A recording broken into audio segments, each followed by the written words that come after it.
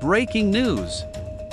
Ural Airlines flight forced to execute emergency landing in Russian field due to fuel concerns.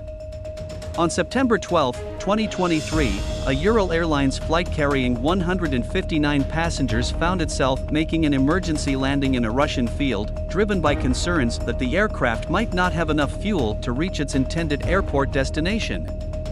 The flight was en route from Sochi to Omsk when the unexpected landing occurred in the Novosibirsk region, as reported by Reuters, citing Russian news agencies.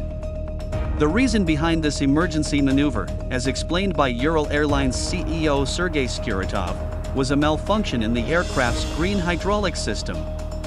This technical issue emerged as the flight approached its intended destination of Omsk, as conveyed by Russia's TASS news agency. After the landing, passengers were reportedly accommodated in the nearest village, ensuring their well-being following the unexpected situation. Skuratov dismissed claims of spare parts shortage. He said it wasn't related to Western sanctions. Emphasizing the robust maintenance regimen, Skuratov highlighted that their Airbus A320 had undergone a comprehensive servicing process in strict adherence to Airbus protocols. This incident, which unfolded with the emergency landing, serves as a poignant reminder of the paramount importance of stringent safety protocols. It also underscores the indispensable role played by skilled and well-prepared airline crews when confronted with unforeseen and challenging circumstances.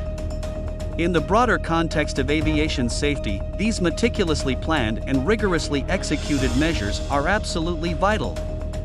They play an instrumental role in ensuring not only the safety but also the overall well-being of passengers. Subscribe to our YouTube channel for more.